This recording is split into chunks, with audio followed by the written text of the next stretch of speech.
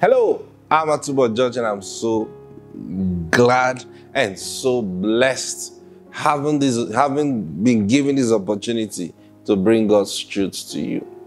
And I just want to bless every one of you. Thank you for your feedback, for your testimonies you send in. Thank you for liking or subscribing to our YouTube channel. And if you haven't done so yet, please do so. Praise God. And put on your notification so when the message drops, you will be among the first to know. Praise God. And all the time you spend listening to this broadcast, thank you for our partners. Thank you for those who take out time to pray for us. And thank you for those who obey the Lord concerning us. Some of you give of your substance, that this message will continue to go out. Thank you. Listen, the Lord will never forget you. He will never forget you. You make ministry a lot easy. See, why do I say that? Very important that you understand this. Why do I say that? Because we trust in the Lord in all things that we do. And you are over there praying for us and receiving instructions from the Lord concerning us. And while we're over here trusting the Lord and obeying Him, and He commands you to give financially to us. And then you give without anybody calling you, without anybody saying we need, you just give. And your giving takes care of the things that we need money to take care of over here. So that's why I said, listen, God, for your obedience, will never forget you. And you will never lose your reward. In the name of the Lord Jesus. The same way you didn't wait for anyone to urge you to give, so also the things that you need in your life, before you speak of them, the answer will show up. In the name of the Lord Jesus Christ, I just bless you today. In Jesus' name. Amen. Now, in that attitude of faith, can we make demands for today's daily bread? Say this with me. Say, Father, because I've prayed for you already, so now you receive it. Father, I demand and I receive today's daily bread. It's coming to me now in Jesus' name. Amen. Praise God. And Father, we just bless you today. Thank you for your anointing that is available to touch our lives. And everyone under the sound of my voice right now, everyone watching this broadcast right now, I speak healing to their bodies in the name of the Lord Jesus Christ. Amen. Praise God. I was sharing with you yesterday what the instruction Jesus gave to us. Now, we're talking about how the saints are being perfected, and we're doing the work of the ministry. What is the work of the ministry? See, Jesus gave a command. So I was explaining to you what He meant by teaching, baptizing them in the name of the Father, the Son, and of the Holy Ghost. And then yesterday, I remember telling you, using Isaiah's prophecy as an example to explain what it means by baptizing in the name of the Father, Son, and the Holy Spirit. Now, Isaiah prophesied by the Spirit of God. Jesus came and did His part from what Isaiah prophesied. But you also have a part to play. You also have a part to fulfill in Isaiah's prophecy. What part do we have to fulfill? The O-U-R part. He was wounded for our transgressions. So if He was wounded, remember when Isaiah prophesied this, Jesus wasn't born yet. But Isaiah was prophesying as though it had already happened. But he was speaking of the future. So Jesus came to show that Isaiah was right and he was hearing from the Lord. Now that's what the Father did. The Father put it in the heart of Isaiah and he declared it by faith. And Jesus came, being led of the Holy Spirit, fulfilled what Isaiah said. And guess what? He fulfilled it willingly. He wasn't forced to fulfill it. Now that's why you need to understand the heart of the Father, and then you need to understand the heart of the Son, Jesus. Jesus wasn't forced to die for us. No, he understood what it meant and he understood the risk that was involved. Yet he chose to do it because he also loved you. Praise God. The Father loved you. And Jesus also loved you. You know, Jesus said it in John chapter 16. He says, "On that day, you will ask in my name, and I will say not to you that I will pray the Father for you, because the Father himself loves you." So listen, the Father, you know, sometimes we think the Father loves us because of Jesus. No, no, no. The Father already loved us. And because of his love for us, he sent Jesus.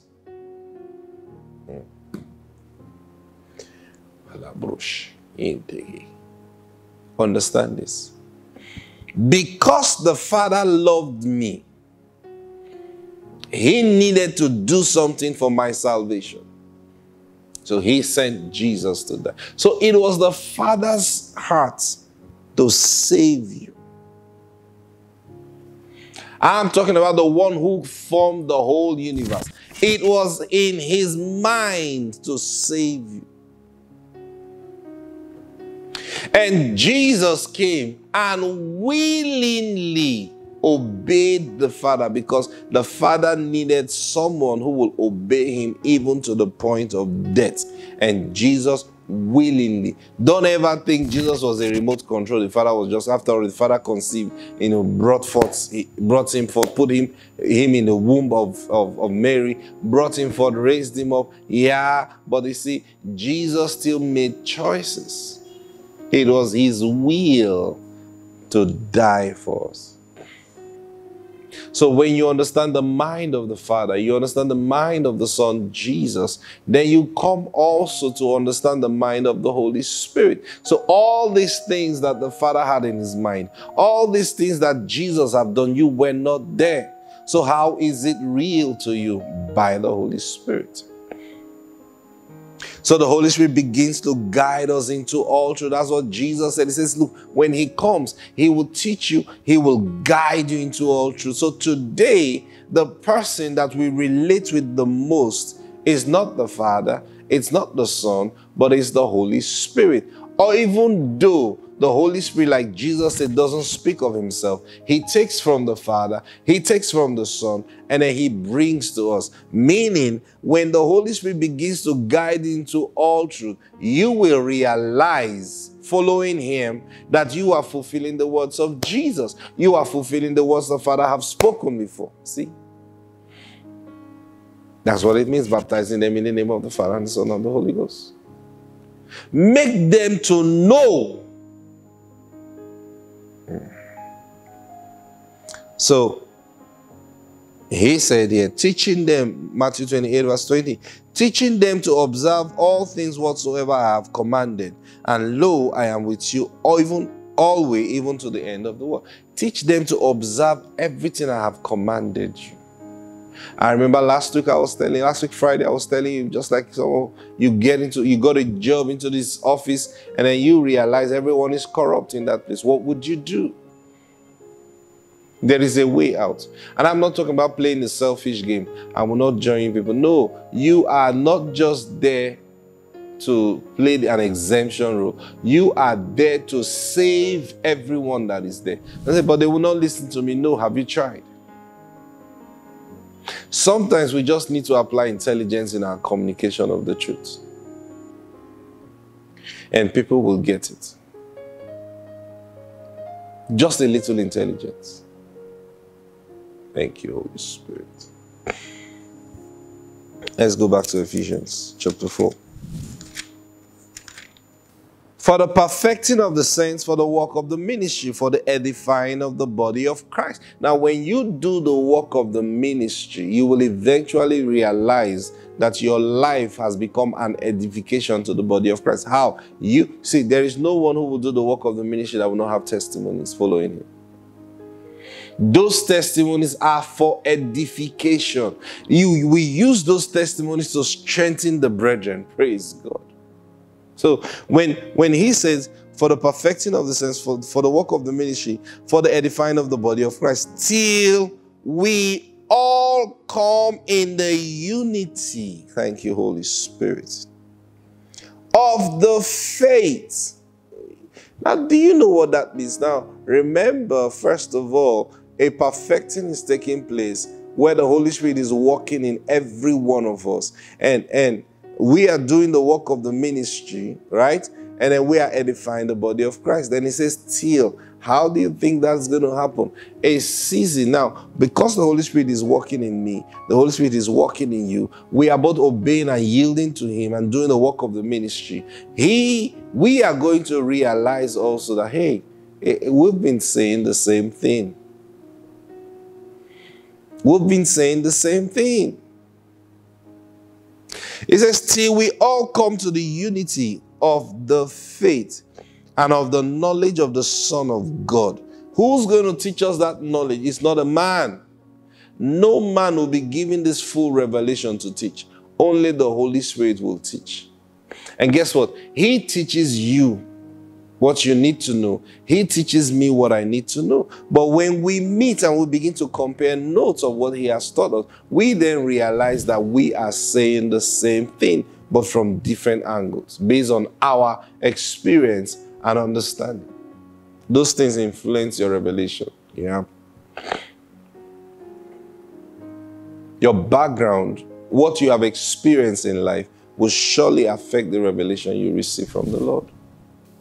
It says, till we all come to the unity of the faith and of the knowledge of the Son of God, unto a perfect man, unto the measure of the stature of the fullness of Christ. Praise God. Now, he is saying that till we come, meaning all these things he is doing, perfecting the saints, has a limit. What limit? Says till we come to that place. What place is he talking about? Unity of the faith and of the knowledge of the Son of God. So we need to, now he says till we come to the knowledge. He's talking about the fullness of the knowledge of the Son of God. That's when you know Jesus for exactly who he is. Many people think they know Jesus today, but they don't know him. They only know about him. But then he's saying we need to come to that full knowledge of Jesus, where your heart is settled because you have known him. Then he says, unto a perfect man. Can you see that? Now, because when we know him, when we come to the fullness of the knowledge of the Lord Jesus Christ, you know what that means? Every knowledge we get of him, we become. So it says, when it says till we all come to the fullness, to that knowledge of the Son of God, and he now says, unto a perfect man, unto the measure of the stature of the fullness of Christ. Till we get there, where we see Jesus for who he is, and the moment we see him for who he is, a transformation has already taken place in us. Thank you, Lord. That we henceforth be no more children tossed to and fro, and carried about with every wind of doctrine, but at the sleight of men and cunning craftiness of men, and cunning craftiness, whereby they lie in wait to deceive. We are not going to get lost because we are grounded in the knowledge of Jesus Christ. Do Do you get it? But before then, he says something is taking place. We are being perfected. We are growing in the knowledge of the Lord Jesus Christ. That's how the perfection takes place. The perfection is not about how much you walk in church, how many things you do in church. No, it's your increase in the knowledge of the personality of Jesus. And my time is up. Praise God. I pray for you today that the Spirit of God will take you indeed and begin to cause the fullness of God's knowledge and the knowledge of the Son of God to flood your heart with His light. Thank you, precious Lord. In Jesus' name, amen. Praise God. I'll see you tomorrow. Have the best day ever.